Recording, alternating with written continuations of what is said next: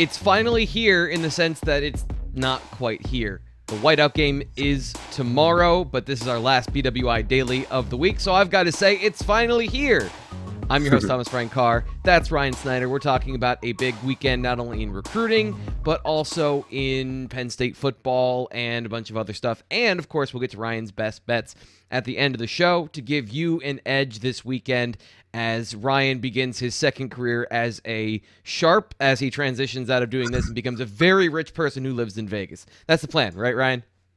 9-4, man. Hey, I'm off to a good start at least. So yeah, that's good. This week was hard. I was trying to. I'll just say right off the bat. I mean, I struggled to find a guy to get. I mean, we have 6 games, but this week was harder, I thought, than the other 2. So we'll see. Let's keep it going. But let's talk recruiting first. Yeah, and I gotta say, I've been following along with the picks and what we've talked about here. You've been on the money, no pun intended, quite a bit. So if you're paying attention and you love to put your money down somewhere, Ryan's been doing a great job so far this year. And that's just one of the areas he's been doing a great job because obviously this is one of the biggest recruiting weekends of the year, and Ryan has got it all covered this week, bwi.rivals.com. If you aren't a member, you really have to be to get all the inside information, to get information that we can't release to the public that he gets and shares with members. bwi.rivals.com/subscribe. Just give some of the give the topics that you've been able to cover that maybe you can't give to us right now as a little tease for people to know what they're missing. Yeah, well, we're gonna do a notebook a little later today. Just kind of hitting on how maybe the new transfer rule and how guys going out impacts Penn State's class moving forward. Fans probably saw this week that you can go over the 25 limit now, or that's about to be official. The NCAA should make that official here soon, and how that is going to impact Penn State's class. I've been thinking 20, 26, 27, maybe be able to get to 28 or so now, but you still have that 85 scholarship limit. So we'll talk about that and just the inside. Just what I'm hearing on, the guys coming in for official visits this weekend. Of course, there's a ton of 2023 guys. We'll hit on these guys here publicly, but just kind of some more inside, in-depth information on kind of what I'm thinking here as we roll into whiteout weekend and in the weeks ahead. So let's start with that topic of the class, because I checked out your recruiting list of all the guys that are going to be at the visitor list for what's going to be at the whiteout. And we've had this conversation a couple of times. You've talked about in August, the class of 2022 is basically done, and yet there are guys and legitimate targets that are coming to this game. One of them is taking an official visit. So how does that work when you've got multiple guys and maybe only one slot left? How is Penn State balancing that when they're hosting those guys, but there's so few spots left? Well, you can never stop recruiting. We've seen over the years you have decommitments all the time, and if you say, hey, screw it, we're done in 2022. Let's focus everything on 2023. There's a good chance it'll come to burn you at the end. Do I see anybody who's about to decommit? No. Right. But Penn State's already had one with Tyrese Fairbury, and you can't just quit on that class. You got to keep going. And of course, like I said, with that new transfer rule, do I expect Penn State to get to 30 or something like that? No. But that may, if everything falls in line, it may help them a little bit. So. This weekend, as far as true 2022 official visits, Jordan Allen's coming. He's the Penn State commit from Louisiana. He wasn't able to take that visit earlier this year. He had an official set and then had to cancel it. Just had family things he had to do, so he wasn't able to make it. So that visit will take place this weekend, and this will actually be his first trip up here. So that'll be fun for him. But the 3 uncommitted guys, Amari Evans, 6 foot, 170 wide receiver out of Killeen, Texas. Linebacker Jayshon Barham, 6'3", 230 linebacker out of St. Francis in Baltimore. And then I didn't talk about this earlier in the week, but we're going to talk about it now. An Arizona State commit, Larry Turner Gooden, 6'1", 190 cornerback out of Mission Hills, California. I'll start with Turner Gooden. He's committed to Arizona State, who obviously is under NCAA investigation right now. Their class is really kind of not a good place to be.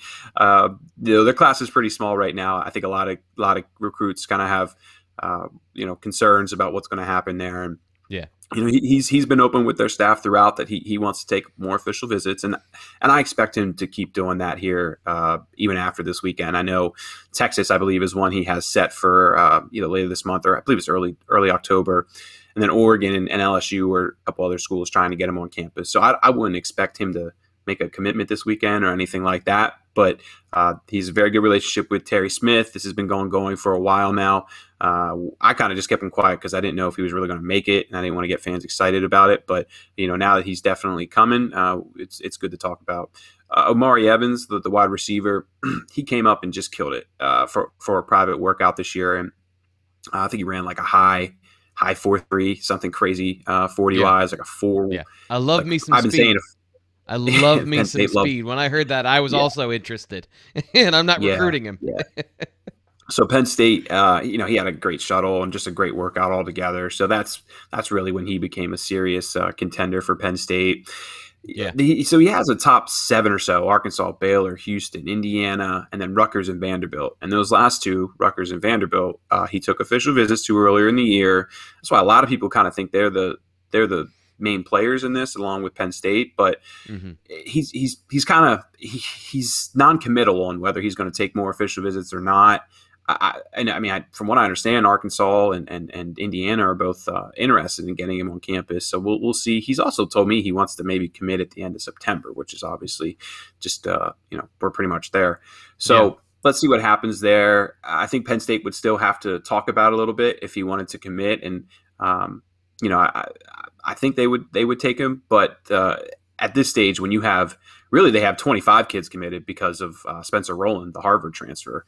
So when they're at their limit right now, they got to talk everything through, and it's not like kid can just commit tomorrow and snap their fingers and it'd be done. So whatever happens there kind of remains to be seen. But this visit should set Penn State up to potentially take him if everything goes well. And then linebacker Jayshon Barham, he's been someone we've been talking about forever. Penn State was after him since he was a freshman at DeMatha. And of course, now he's at St. Francis. Another guy's kind of hard to read. I think he will stay close to home. Maryland and Penn State seem to be the favorites. But Florida and South Carolina are definitely pushing and would like to get him on campus. So this visit should set up Penn State pretty well with Barham. His family hasn't been here before. It's a full official. So he's going to get everything this weekend, not just coming up for the game and going home. He'll be here through All Out Sunday, and he'll get a lot of one-on-one time with the staff. So I'll be curious to see how it works. Out of those three, Barham would seem to make the sense as the easiest take, the less you have to talk as a staff to figure that out. But especially because I think Abdul Carter could be a defensive end in the end. But, we'll see. Like I said, man, when you're at that limit and you only have a handful of scholarships left, you got to talk it out and figure whether it's the right thing to do now or maybe try and get guys to hold off for a little bit so you can figure out those numbers. And that's an interesting thing you bring up there at the end, because I think Penn State, and I don't know if this is the chicken or the egg here, if Penn State's scheme is changing, so they're targeting more of those guys that could develop into defensive ends but have some drop ability. We've seen Tarburton and Zariah Fisher and Jesse Luketa all morph into that role and see some of that hybrid action. And then you got guys on the way that are true hybrids or that might develop into true hybrids. So I find that part pretty interesting. One thing I do want to ask you about, though, how does Penn State feel about their corner situation in the class of 2022? They have Cam Miller, I think is his name, from Florida. And then, of course, Jordan Allen, who's coming up for his official visit. How secure is that duo, and would they add more at a position where the old adage is you can never have enough corners? So is that something they would make an exception for at that position? Well, they're bringing Turner Gooden in for a reason. They're not going to use an official visit for someone that they wouldn't have serious interest in adding. So yeah, I think it's definitely possible. But when you're also trying to fit in offensive linemen, Andre Roy, supposed to commit next week. Emil Wagner is going to be on campus for an unofficial this weekend. You're trying to add another defensive end. You're trying to add a linebacker. Of course, wide receiver, Mari Evans, Andre Green, Darius Clemens still out there. There's a handful of positions that they'd love to add guys, but that's where you got to talk it out as a staff and figure out the right plan of attack. So is it possible? Yeah, I think it's definitely possible. You don't bring him all the way across the country just to say hello, but this is a talk that they'll have to figure out, and I don't think we're going to have answers here soon. It's going in an ideal world, Penn State would like all these guys to wait until November and even closer to the early signing period, so they can really figure out who's going to leave then at the end of the season, because that's going to play a major part in this as well. Yeah, and that's one thing that we've seen so far, 2 games into the season, some of the usage at some of the high traffic positions. That's an interesting part about this, and I want to ask this question delicately, but when you look at what Penn State has coming in, and you look at the situation right now, Nick Singleton, what he's done this offseason as far as adding to his body weight and to his lower body strength and turning into a super impressive running back. Given what's there already, can he play that early in his career? Because nobody on that roster right now outside of maybe 1 or 2 players do you think is going to move on in any way, shape, or form? And you're bringing in 2 more running backs. I guess, how do you read that situation with, do you think he can contribute early in his career? Because he seems like, from a physical standpoint, that doesn't seem to be an issue at all. No, definitely not. I mean, yeah, he definitely could, but it's more so of who's going to leave. Katron Allen could definitely play early too, and Penn State has no issues playing young running backs. So it's really more so of a question is, does Noah Cain start breaking out a little bit more and putting up some numbers and have a reason to leave early. I think he's an NFL back, but let's see. He's. I think fans would like to see a little bit more, but it's not necessarily on Noah so far either. So let's just kind of see how that progresses. But physically, I mean, Nick Singleton and Katron Allen are as stout as you can get. Nick also runs like a 4.5 and has a 4.2 shuttle. So when you talk about numbers and speed and power and that combination with everything, and of course explosiveness, there's no questioning that he could come in and handle 20 plus carries.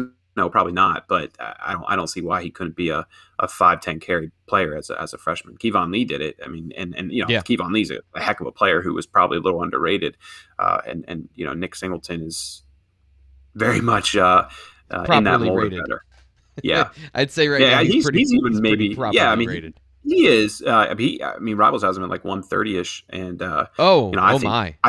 I think he should be probably a top 100 back. I don't know about top 40 or top 30, but I think back half of that top 100 is probably fair. So we'll see where we'll see where it goes. Bad. I thought he was in the top 100 at this point, but if he's not, then 247 has him. Little underrated. 247 and On 3 both have him really high. And Rivals, Adam Friedman went out to see Nick last week, so that's a good sign moving forward. He was excellent. We just want to see Nick against some better competition, and that's not obviously on anything on him. So I know just from talking to my colleagues, we're looking forward to seeing him against some better teams in the playoffs. And actually, they rescheduled a game to play Harrisburg this week. I'll say here on the podcast, James Franklin's actually going to be at that game tonight. I wish I could go to that game. I have family coming into town, so we're taking the weekend off after a lot of travel in the past couple of weeks. But I will see Nick play Joey Schlafler and Exeter Township here in a couple of weeks. So I'm looking forward to seeing the film from tonight, seeing the film in a couple of weeks, and of course, Governor Mifflin. To me, they're the favorites to win the 5A state championship this year, so he should go pretty far in the playoffs. It's a lot of travel for you so far this season. One of the places you've spent some time in Ohio, gone to see Drew Allar out there. Had a great article about him. Your interview with him was awesome. Another reason you should subscribe to Blue White Illustrated, bwi.rivals.com, or to the recruiting podcast that comes up every Tuesday, Blue White Illustrated on YouTube, if you want to search that out. If you're not listening to this show there right now, we're also on podcast, all that stuff. Hit subscribe. You know the deal. Help us grow the channel. Help us give you more of this stuff, this content on YouTube and where you get your podcasts. But you talked a lot about Drew Allar and the situation there, and I don't want to cover any of that. This is my mailbag question for you, because it's the one I've gotten over and over and over again. You saw him in person. You saw the 500 yards, record-setting day last weekend. Should you be rooting, or should you want Drew Allar to start as a true freshman next year?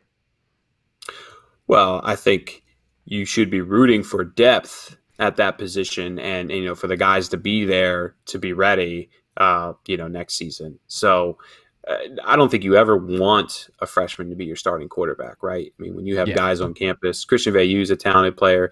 Roberson, he hasn't gotten a ton of playing time. We've seen ups and downs and practices and blue-white. Well, it wasn't a blue-white game. It was an open practice Beaver Stadium this year. So, jury's still kind of out there a little bit, I think. But in an ideal world, no, I don't think you want Drew Allar to be a freshman starting quarterback.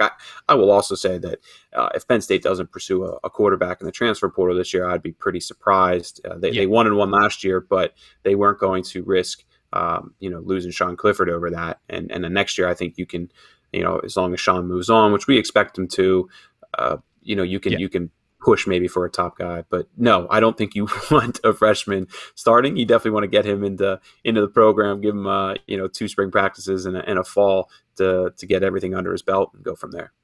Yeah, and so when you're in a conversation with somebody and they ask you something that seems like vague and weirdly out of the blue, it's just because they want to answer the question. So I wanted to answer this question as well. No. If you're a Penn State fan, stop thinking that the next quarterback is always going to be Trevor Lawrence. Like, that is so rare. And there's things you want to have Drew Allar get in, and I know he's going to be an early enrollee in the program. You want him to be in and working with Mike Yurcich as long as possible before he steps on the field from a mental, physical, developmental standpoint. That is what you want for him. If you have a true freshman starting for you, you immediately are putting yourself behind the 8 ball. It takes such a rare player, and I'm really impressed with Drew Allar's mental processing and the amount that is put on his shoulders in high school. You mentioned it; they run an offense that's 90% him. 50 throws in a game. Between the 20s, it's 100% 4 and 5 wide receiver sets. So there's a lot on his plate. He is advanced from that perspective, but that's high school. If this program doesn't get a transfer, or that Christian Veilleux doesn't take that step forward, or that competition doesn't bear out a good player between him and Taquan Roberson, you're behind the 8 ball. So stop rooting for that. Stop rooting for one of these 2 true freshman quarterbacks to come in and play immediately. That is not the ideal scenario. It's just you're betting on a 1 in a million chance, and that you can know as much as you want about these guys. And we've watched a ton of film on them, and the reality of them being that good and surprising all of us is just so low. So please, if you're watching this, if you are within the sound of my voice, take that thought out of your brain, and we'll all be happier for it. I do. Go ahead. You can respond. I don't have a lot to add. I mean, the only thing I will just say is, I still keep thinking people are overlooking Beau Pribula a good bit too. Me and Drew Allar too. Yeah, and Drew Allar. I mean, I love Drew. I don't want to come off as like, oh, we're hyping Drew too much. And maybe to some degree we are, just because, I always feel like if we put too much on these guys' shoulders, sometimes you're kind of setting them up for failure. Because I think a lot of Penn State fans right now expect him to be not Trevor Lawrence, but something that we haven't ever seen here, at least in a very long time. And but Beau Pribula is just a winner, man, and he's very athletic. Yes, he doesn't have the quite the arm strength that people see in Allar, but we've seen many situations before where the guy that everybody kind of overlooks ends up being a pretty damn good quarterback. And Trace McSorley is the most recent example. So I'll never overlook a winner like Beau Pribula. So that's all. And I threw something up. I don't think it was his best game last weekend, but I was watching the film this morning when we were talking about the show, just because I want to keep a fresh update of these guys, and I watched Drew, so I wanted to watch Beau. I'm really impressed with the development in his footwork. He is a very good, disciplined, fundamental quarterback. He makes quick decisions. He's everything you like if you're a talent evaluator like myself when you watch his film of what are his positional skills. I think he's very good from that aspect, and that is a huge part of playing quarterback. So, the arm strength, he's got the quickness, he's a good athlete, but you can't underrate those skills that are translatable from high school to college. It may not be the big flashy things, but it is absolutely a huge part of the equation to me. And I always like those guys that I feel confident in their ability to play the position from the ground up. So, I agree with you. Don't count out Beau Pribula. Yep. So I want to segue into one little thing here quick. Sure. I know we want to get into our mailbag, but I also wanted to hit on just a little bit of the 2023 visitors coming. This is such a huge list that I feel like I can't give the whole list away. Of course, we got to keep some stuff behind the premium message boards and all that. But I have 51 scholarship uncommitted players confirmed for this, which I think is the most I've ever seen. Now I'm better at my job now compared to a couple years ago. I think I can just source wise can confirm more players than the first couple years of Franklin's tenure. But I believe this is probably the deepest whiteout list we've ever seen. So I just wanted to kind of get that out there. There's a lot of top guys. Of course, Matthias Barnwell was committed at one point. Yep. What happens there long term? Let's see. But I can roll through this list of guys. Rodney Gallagher is going to be up here. Christian Garrett's a top safety prospect from St. Francis. We haven't talked about him a ton. He actually came up this summer. Somebody to keep an eye on. I think he does have pretty serious interest. And Penn State needs to get their foot in the door with St. Francis. I know fans are hoping it's next week with Andre Roy. But Nicholas Harbour is a guy I've talked about. To me, I think he could be an Olympian sprinter running that 10:31 out in Oregon earlier this year. He's a tight end, defensive end prospect if he wants to play football, but that'll be something to watch moving forward. And Luke Montgomery's probably their top offensive tackle prospect. He'll be there. Yeah. Lamont Payne, I've talked about Lamont for weeks now. If somebody's on commitment watch this weekend, I think it should be Lamont Payne. Actually, we were going to talk about that. Sorry, I think I just gave it away. But, that's my fault. I'm rolling here, and I kind of gave over that. Can I ask you one quick thing? I know we're in the middle of football season, but with Rodney Gallagher, I know he's got two-sport appeal. Where is that right now? Is there any update on that, or just it's football season, so he's focused on football? It's kind of like the Lonnie White situation, right? It's James would always say it's football season. Lonnie's going to be a football player. It's baseball season. Lonnie wants to be a baseball player. It's kind of the same thing. Publicly, Rodney just keeps saying he wants to play both. Penn State, Pitt, and West Virginia have made it completely clear that they will allow him to play both. So from that perspective, I think that helps those couple schools. But he has obviously, 14, 15 more months to go until he can sign. Yeah. So it's kind of one of those things where I think maybe next spring, once he gets through, his high school basketball season and then, kind of determines, because once you get to next spring, he's got to figure out, well, do you want to keep playing on the AAU circuit hard? Which if it does, that tells me he's still very much involved with basketball.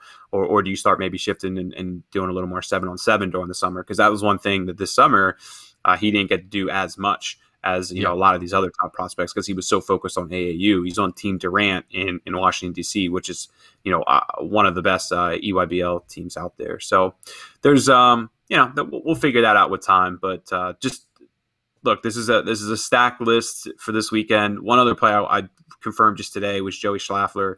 He came up for Ball State last week. Michael Mennett's younger brother. I think he's going to be somebody to watch this fall, maybe for a commitment. I would be surprised if it's this weekend. I don't think that's coming now. But with him and his family ties, there's a reason Penn State waited for that offer because they wanted to make sure they were 100% in. And they knew that if they extended that offer, there's a very good chance he may end up being a Nittany Lion. So now is not really the time to watch for a commitment. I'd be surprised if it's this weekend. But in the weeks and months ahead, and they keep building more relationships, doing those Zoom talks, FaceTimes, all that good stuff, I think he might be somebody to keep an eye on. It's going to be a big, busy weekend. I know you'll be very busy at the Whiteout game, getting all the information, details, seeing what you can see from the Whiteout list. And I'll say it again for the third time today. If you want the full list, you want the information, if you love this stuff, and recruiting is something that when you get into it, you can get into it. And Ryan gives you the information you need. bwi.rivals.com/subscribe. And then, of course, the latest magazine is coming out pretty soon, so make sure you're looking out for that, and you can pick that up locally wherever you get your magazines, bwi.rivals.com and bluewhiteonline.com as well. Are we ready to get into some mailbag stuff? Do you want to do that now? Yeah, let's roll, man. Let's do it. All right. So this is from Ryan Snyder's mailbag. Again, you can see that at Blue White Illustrated. We're just going to pick one or two questions from the list, and we're going to talk about them here. And if you want to see the rest of it and his answers to those, of course, you can get that at the site. Okay, so this one's a little bit longer. How about a percentage of the current 2022 verbal commitments who actually plan to attend the whiteout game, especially those out-of-state commitments? Jordan Allen, as we've talked about already, is coming. He committed to that on Twitter. But 3 verbals, side-eye here from Florida. They have not had a verbal online that they're coming to the game, and those would be the obvious ones that the farther away you are, the more likely you are to decommit. I'm now improving from @Shadow99's question, but what about those 3 guys from Florida? Yeah, they'll all be here. Katron Allen, Zane Durant, and Cam Miller are all expected to be here. So there are technically 25 committed players. As I said, we always see 24 for the high school guys, but remember Spencer Rowland is committed too, and that's going to be an initial counter. So it's really kind of a class of 25, and Spencer's still playing for Harvard, so he won't be here this weekend. But 21 of the 24 high school prospects or junior college will, and the 2 junior college guys are actually part of the 3 who will not. Lackawanna has a game, I believe, in North Carolina this weekend, so obviously I think it's at like 1 o'clock. So they're not going to make it back up here in time. I know those guys are bummed about it, but they did get to the Ball State game last weekend, so that was good.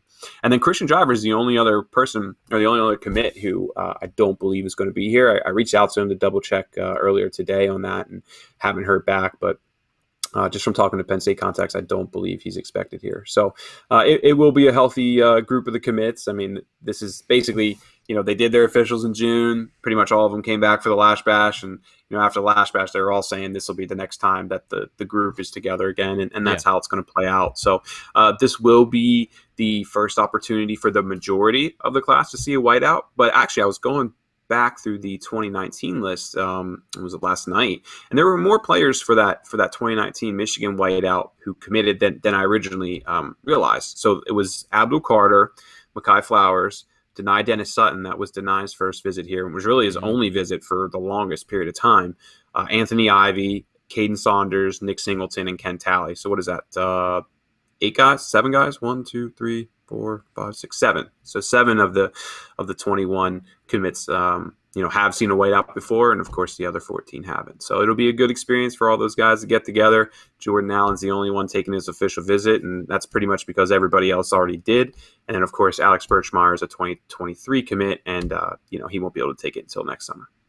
So I want to ask the question behind the question, which is, if you're insecure, if you should feel uneasy as a Penn State fan about one of these commitments that might decommit, is it one of those Florida guys, or is it somebody else that we don't really have on our radar?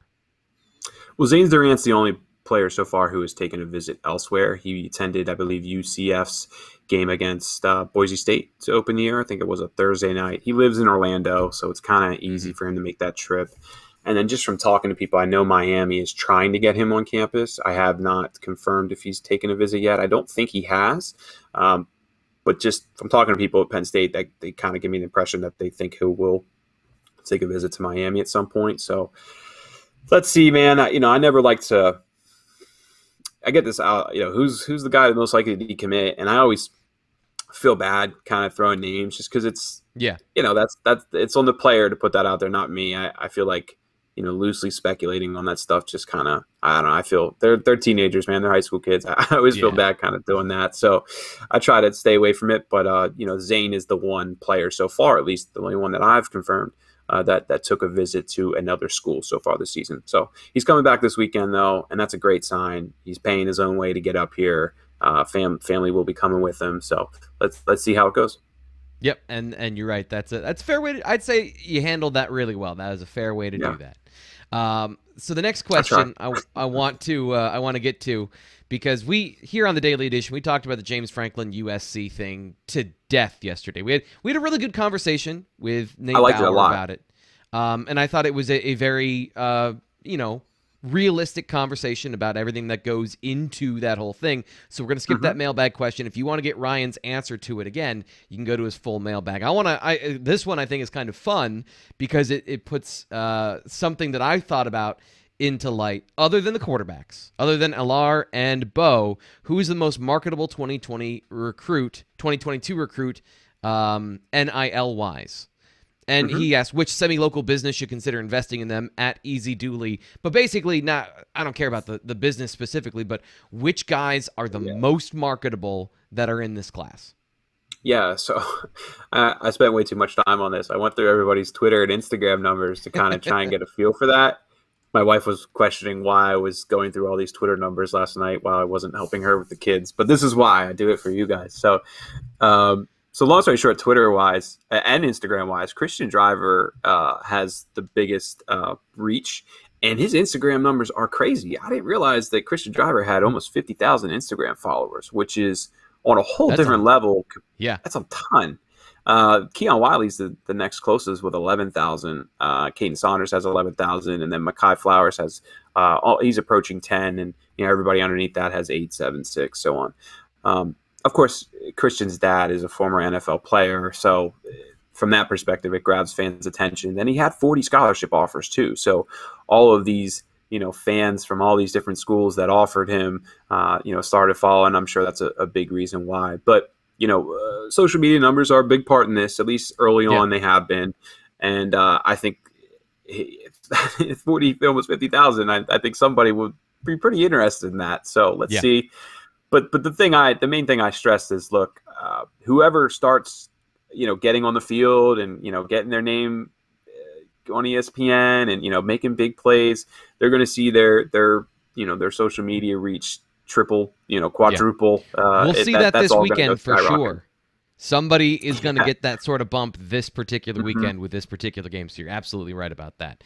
Exactly. Something interesting from a different side, the numbers are the hard numbers, right? So that is the tangible part. The intangible part of, you've talked to most, if not all, of these kids, and you have gotten a sense of their personality and that sort of intangibility that I like to think about when it comes to who's good on camera. Do you want to have Patrick Mahomes in his first State Farm commercial? That sort of rough start? Or do you want to have somebody that naturally likes the camera, like you and me, sitting here looking all pretty on camera?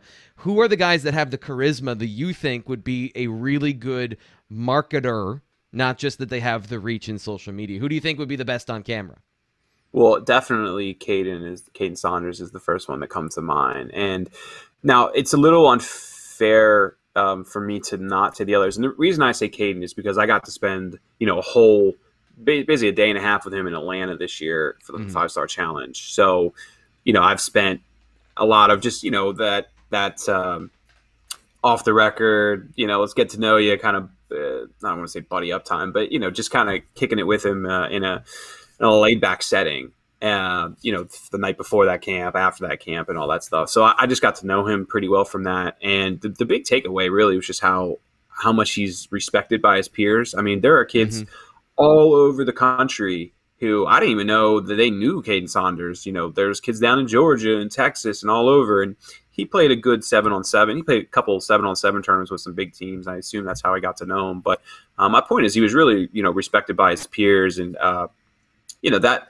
obviously these guys all play football, but I think a lot of teenagers and 20-somethings kind of like his social media. He's a fun personality, and I think he's comfortable in his own skin. Is maybe a good way to put it. So from a perspective of somebody who I think would be comfortable, getting out there or doing a podcast or doing a commercial, whatever it is, Caden really comes to mind. So, but again, a lot of these other guys I haven't gotten to spend that time with. So I'm sure there's a couple others who kind of float under the radar. That in the years to come, we'll really get to know their personalities more. I do interviews with them and stuff, and we chat and text and do things that aren't just football talk all the time. But to spend a day and a half with Caden in Atlanta, that's just kind of a to really get to know the guy. It's just, that was something that really stood out to me, and I think he'd be pretty good at it moving forward. And oh, by the way, I think he's going to be a pretty damn good player too. So that's going to help. Yep. And I one of the things, I think I texted you this after I watched one of your interviews with him, and then when I saw his play, the KJ Hamler vibe is palpable of a guy who's charismatic. He's going to be good on camera, and he's going to produce. And that's exactly what I was thinking. Another guy that I think has another receiver, and you kind of think of these guys because they get the ball and then they tell you about it. Anthony Ivy. I don't know him as well, but his play on the field has a certain swagger and confidence about him. So I could see that being another one in my mind of guys who I'm watching everything on the field, So that's one of those guys that has that sort of magnetic sort of feel about him when he's on the field. Let's move on because we've got to get the people what they need for this weekend because we're drawing on here on a Friday, depending on when you're listening to it. You need to get all your money in, so we are going to do Ryan Snyder's best bets. Have this one on this list. Are you saying that Ohio State is going to cover in that gigantic gap because of the loss last week?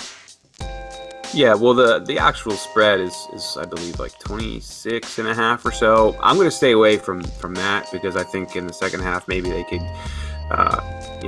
put the backups in and take it easy. What I liked here is first half -14 for Ohio State, and I like first quarter -7.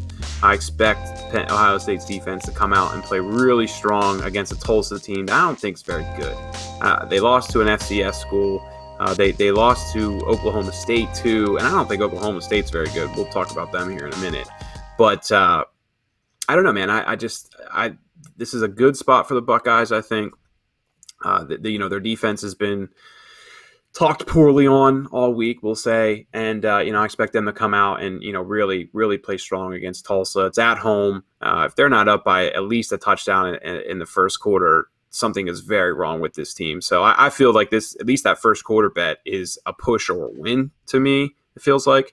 If Ohio State's not up 21 or so to end then in halftime, then, it's kind of the same thing. I feel like there's something wrong with this team. So give me Ohio State -14 for the first half, and I like -7 for the first quarter as well.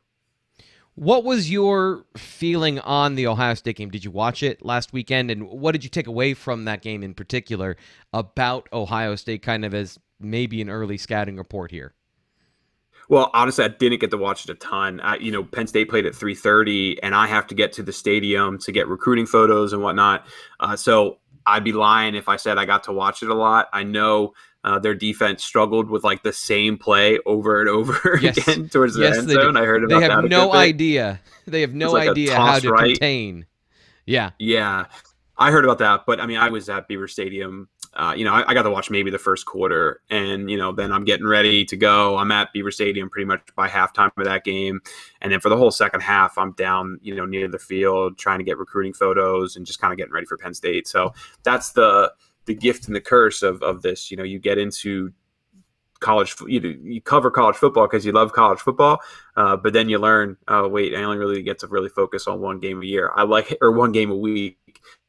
I'm happy that it's Penn State. I enjoy covering Penn State, but until your day's over with, you can't focus on anything else. I see a lot of Pac-12 after dark, but that's about it.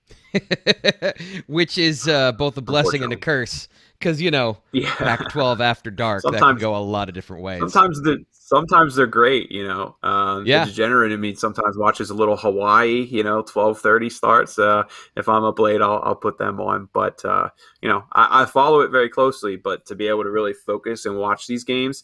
Of course, when Penn State's on the road, I'll get the opportunity a little bit, but I'm also a lot of Saturdays I'm going out to watch high school games. So I wish I got to watch college football more. I'm looking forward to Penn State's bye week. It'll be the 1 week where I don't go anywhere and I just binge on the couch and have a good time. So if you're watching here on the YouTube channel, Blue White Illustrated on YouTube, thanks for sticking with us. There's some fun stuff going on with my computer right now, but thankfully the audio is super clean. So if you're watching this right now and you're sticking with us, thank you. But there's also the podcast version. Trying to get a couple things done here to make that better. But let's go into another game because we always have to get some MAC vibes from you. Coastal Carolina and Buffalo. And I think this is a 14-point spread here. What's going on in this game that you like? I'm staying away from the spread, man. I just like the over. Okay. Listen, Coastal Carolina put up 52 points and 49 points in the first two games. Their second game was against Kansas. Yeah, I know Kansas stinks, but they allowed Kansas to score 3 touchdowns. I think, Buffalo struggled last week with Nebraska. I actually took Buffalo. That was one of my losses last week, getting 14 against Nebraska. But I listen, I absolutely think that this is a game where, Carolina, Coastal Carolina can reach the high 30s, low 40s, and Buffalo, gets into the 20s somewhere. And this spread's 58. To me, just from talking to, like, I like to follow people who do, power rankings and whatnot. And a lot of people who really kind of do this professionally think that this over should be closer to 62, 63. And whenever you have a 5-point gap there in some power rankings in the spread, I'll always, follow some of these guys who do this power ranking stuff. So, yeah, long story short, I think this number is too low. I think Buffalo can get well into the 20s, maybe 24 or so, and Coastal Carolina can get well into the 30s.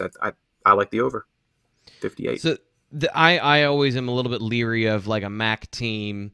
Appalachian State is another one where they had a really good coach, and then the coach moves on. They still have the talent, but what made that team so good was the combination of the talent and the coaching, and you can't always be guaranteed you're going to hit on the coach the next year. And that is at the Power 5 level as well, but it can be really exacerbated at that MAC level. So I think you make a good point here. Stanford I think Stanford is at Vanderbilt is in this one. Is that correct? Yeah. So what do you see here? Stanford. I'll lay 12 with Stanford. Vanderbilt stinks. They're not a good football team this year, man. And look, we saw, this is pretty simple to me.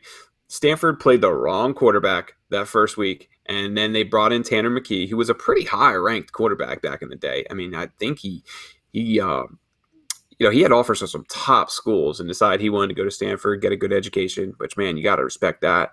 Yeah. And, dude, he lit up USC last week. That was one of the few games I did get to see a little bit of last week.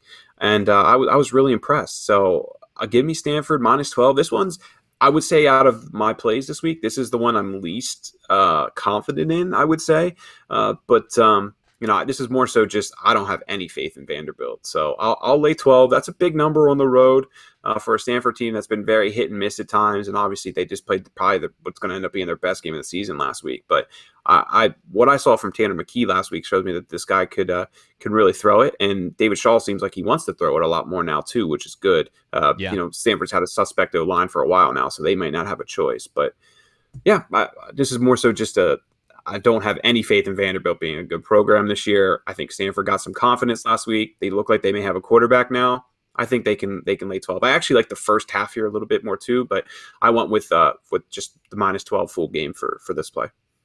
So for the next one, Colorado State and Toledo. Colorado State at Toledo, and they're an underdog in this game, and I was a little surprised by that. Tell me why I shouldn't be surprised by that. You should not be surprised. Toledo's awesome. I haven't kept up. I haven't kept up with Colorado State at all, probably since Michael Gallup. They're terrible. They lost to an FCS. They got smoked by North Dakota State maybe or somebody in their first game. Listen, okay. An elite FCS school. Yeah. Listen, long story short, I think Toledo is the best team in the MAC. I had them last week against Notre Dame. That was a winner. And I talked about it a couple weeks ago in this segment. I think I actually have a season win total for Toledo to win. I believe it's over 8.5 this year. I think it is. I like Toledo a lot. They have a handful of NFL players on their team, and Colorado State is not good, man. They're going to be without a couple key players too. I know they're leading tacklers out this week from what I read.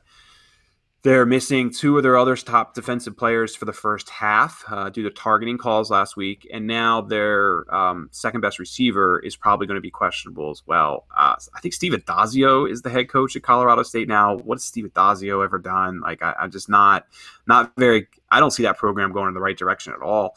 I think this is going to be one of the best seasons Toledo's ever had. So, yeah, I will gladly lay 13.5. I think what I'm going to do is my pick though is maybe do minus 7.5 first half because there are a couple key players for Colorado State who are out due to targeting calls. So we'll do the official play will be minus 7.5 first half, but I like 13.5 for the full game too if that's what you want to play. Here's Ryan Snyder's best bets here with you on our Friday. The next game that I want to talk about is one, and this transitions perfectly into our marquee game of the weekend, Oklahoma State and Boise State, seen as two of the biggest names in this game. Mike Yurcich used to coach at Oklahoma State as the offensive coordinator, and Brian Harsin last year was the head coach at Boise State. So this is a good transition into our next game. What are you seeing in this game? This one is the Oklahoma State's on the road, and they're pulling 3.5, I think, right? So Boise State's giving 3.5. Oklahoma State's getting. So I actually have this at -3, and that's where I did play this earlier in the week. I like Hank Bachmeier. I think he's a good quarterback. He's thrown for, I believe it's like 600 yards or something like that last week, or maybe the week before. I mean, he's put up some pretty good stats so far. And as I said earlier, when we were talking about the Tulsa Ohio State game, I just don't think Oklahoma State's a very good team. Going up to Boise, man, Boise's going to be pumped for this game. They got a P5 school coming up there. That doesn't happen very often. And I like Boise State here. I think they're going to be a quality team this year that can put up some good wins. They had a tough one with UCF, but I think they're going to rally and have a good season. So I will happily lay 3 points here with Oklahoma State on the road. I think Boise gets it done on the blue turf.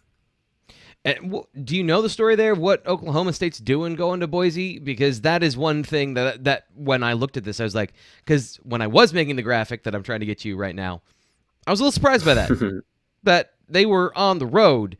Is this just another weird conference thing that's going on?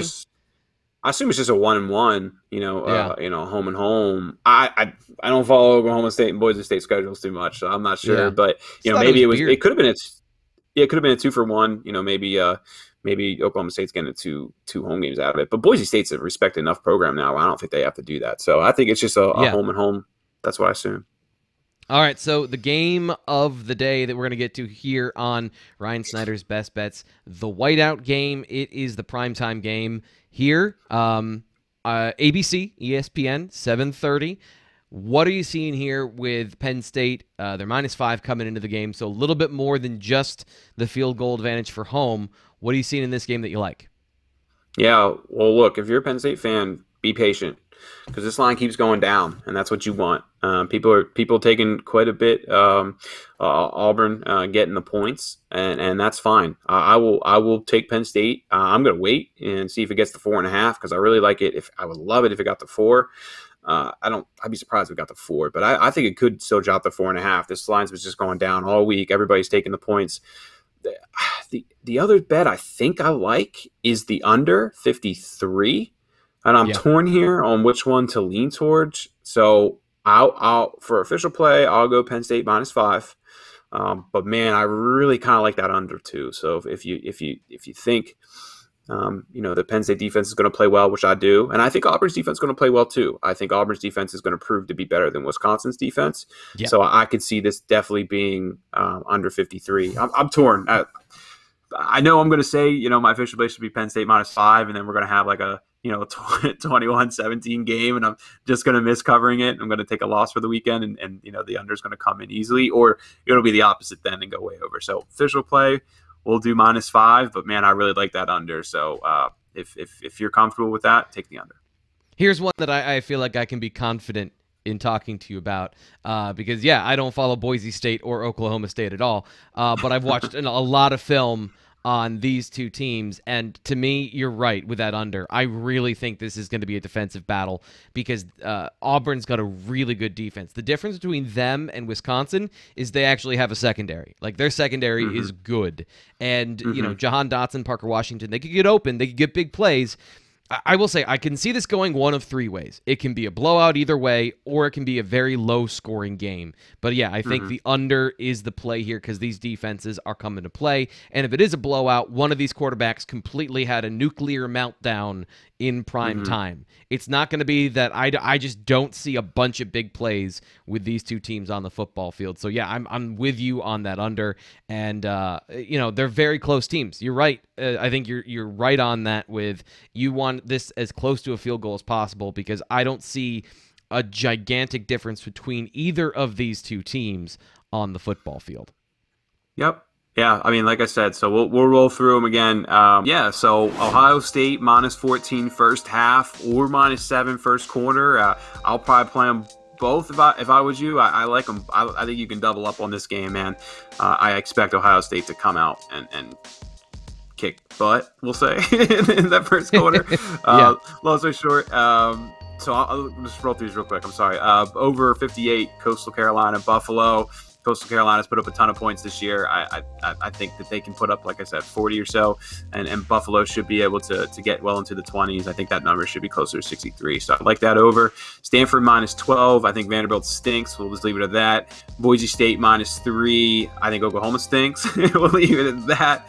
And especially, I think Boise State, man, they're going to be pumped to have a P5 school coming to their school, so that they should play well.